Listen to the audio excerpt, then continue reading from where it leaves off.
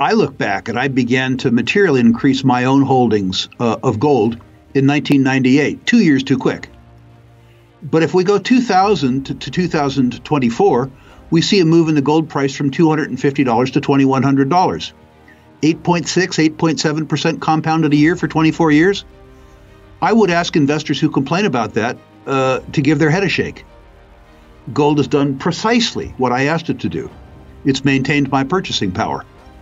So when the gentleman says he's being patient, I need to say, really? What were your expectations? In the world of finance and investment, few assets hold as much allure and historical significance as gold and silver.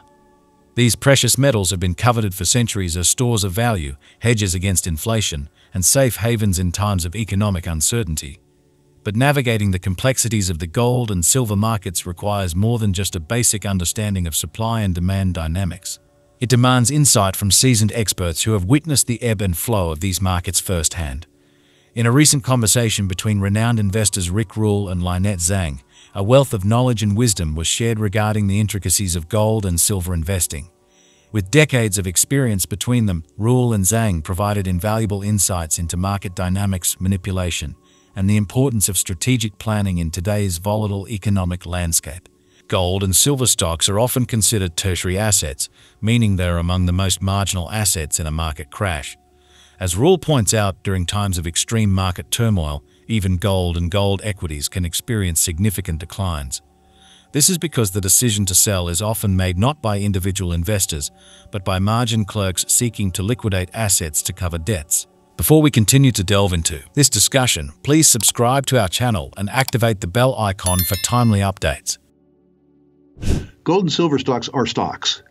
And in a market crash, the tertiary assets, the most marginal assets, decrease the most. And there is no asset in the world more marginal than a junior mining share. Stocks are stocks. I remember in the 1987 crash, gold and gold equities held up for precisely 24 hours. And then they followed the market lower. Even gold will be impacted, although gold will come back sooner. What happens in a crash is that the sell decision isn't made by the investor. It's made by the margin clerk.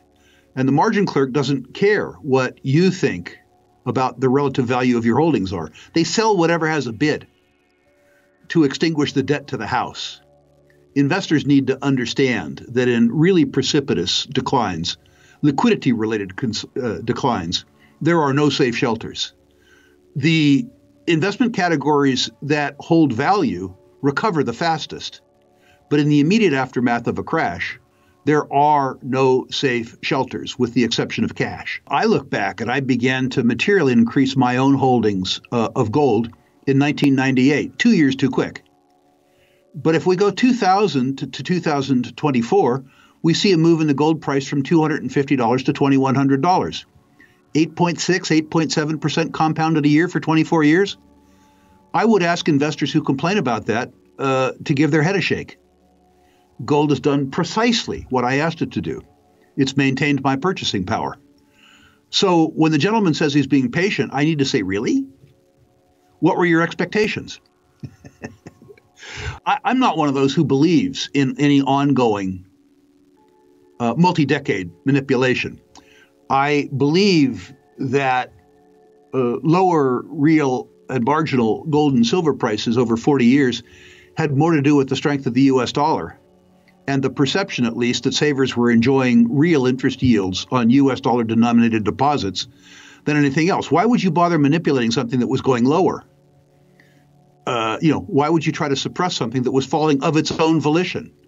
I believe that the outlook changed in 2022 when what I believe was the real rate of inflation began to substantially exceed the yield available on U.S. dollar-denominated instruments at the same time that the risk associated with those instruments increased. I note that in the period 1967 to 1972, the circumstance was the same and the market didn't care. But after 5 years, when the market did care, it cared in earnest. Now, as a follow-on with regards to manipulation, all markets are manipulated in the near term, gold being no exception. Markets as big as the LIBOR market, and the U.S. Treasury market are manipulated in the very near term. And they are always manipulated in the direction that it is the easiest for the manipulators to manipulate. When gold markets begin to rise, it will be easier to manipulate those markets up, which occurred in my memory in the 1970s. For the last 40 years, the easy way to manipulate them is down. When you have a market, and I think we've talked about this before, Dunnigan, where the futures market is so much larger than the physical market, the temptation to short-term manipulation is particularly intense. It is not uncommon for the silver futures markets to trade 200 times the volume of silver available for good delivery in a day. So a manipulator could establish a short ladder if he or she expected the silver price to be more likely to decline, a short ladder involving $1 billion or $1.5 billion in stages from 3 months out to 2 years, and then borrow a fair amount of physical, which they dumped in the overnight market when the volumes were the least and where the damage they could do was the most, and then enjoy the change that they had affected in the spot market and its outsized impact in the futures market. And I think that happens probably on a quarterly basis. There's no other explanation for very large selling of gold and silver in the overnight markets when the volumes are the skinniest. A rational seller would be trying to maximize his or her yield on sale. In this particular instance, whoever the seller is trying to maximize their impact in the futures market. I would suggest that this is not the Trilateral Commission or the International Jewish Conspiracy or the Fed. I would suspect that these are organized cabals around the trading desks of major international banks, the same people who manipulated the Treasury market, the same people who manipulated the LIBOR market, the same people who manipulated the euro-dollar market. I think it depends on the vault. I think a bigger risk that people face in a bull market, a bigger risk than confiscation, is entrusting gold and silver to marginal vaults. If you're going to put money in a vault, make sure that the vault is controlled by a public company where you can see their balance sheet and their income statement.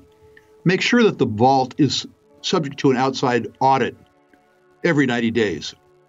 It is so easy for the government to steal from you via taxation, via regulation, via inflation, via quantitative easing, that they have no need to steal your bullion. A tax increase or an excise tax or printing up $2 trillion out of thin air is a kind of theft which is absolutely legal and, by the way, is always applauded by the voters. Why would Congress subject themselves to the ire of a populace that has 400 million guns in private holdings when they could steal much more very easily in a way that's very popular with the voters? Rule emphasizes the importance of understanding that in liquidity-driven declines, there are no safe shelters except for cash. He reflects on his own experience, noting that while he increased his holdings of gold in 1998, it took time for the market to recognize its value. From 2000 to 2024, gold experienced a remarkable increase from $250 to $2,100, demonstrating its ability to preserve purchasing power over the long term. Regarding manipulation in the gold and silver markets, Zang acknowledges that all markets are subject to manipulation in the near term. She highlights the disproportionate influence of the futures market, which can trade significantly more volume than is available for physical delivery. Zang suggests that organized capital, particularly around the trading desks of major international banks, may be behind short-term manipulation tactics. Look at this, gold. It's a fresh high after Powell says rate cut likely this year. So he's trying to pivot at the same time that inflation is remaining sticky. But do you really think that this has more value than this? Because if you do, there's a bridge in Brooklyn I'd like to discuss selling you, and I don't even own it. And I don't even really, you could buy it. I don't want to buy it. But that what they're saying is that little bit of interest is worth you risking your principal. I don't think so. There are strategies, if you're using bonds to generate income, there's strategies inside of my personal strategy that I developed based on all my work that I've done since 1987 on how to make sure that you have that income. And you need to understand what that strategy is. And I'm going to be explaining this in different videos as we go through, because I can explain a lot more. So gold rose as much as 1.1%, boosted by the Fed chair's comments during his congressional testimony. Powell said it will likely be appropriate to begin lowering borrowing costs at some point this year, but made clear they're not ready yet. And with the data that just came out on inflation, they're not going to be ready yet for a while. He also said he's not looking for inflation to reach the central bank's 2% target to start easing policy. No, I think that what he's going to be looking for is a big crack in what is happening, because the rapid ascent, this is what I really love, the rapid ascent, talking about spot gold, that has happened without any major catalyst. So what does that tell you? Zang also warns investors about the risks associated with storing gold and silver in marginal vaults. She stresses the importance of choosing reputable, publicly traded vaults subject to regular audits to mitigate the risk of theft or confiscation. In response to recent comments by Federal Reserve Chair Jerome Powell, Zang challenges the notion that a rate cut would be beneficial amid persistent inflationary pressures. She suggests that the rapid ascent of gold prices, despite manipulation efforts, signals underlying concerns about currency stability and the potential for hyperinflation. If spot gold is going up, which is a manipulated market anyway, because a rising gold price is an indication of a failing currency, and they don't really want you to know that. So if the pressure on gold pushes the visible price that you see higher against a backdrop of suppression, well, number one, now I don't do this very well yet, but I'm still going to give it a shot, right?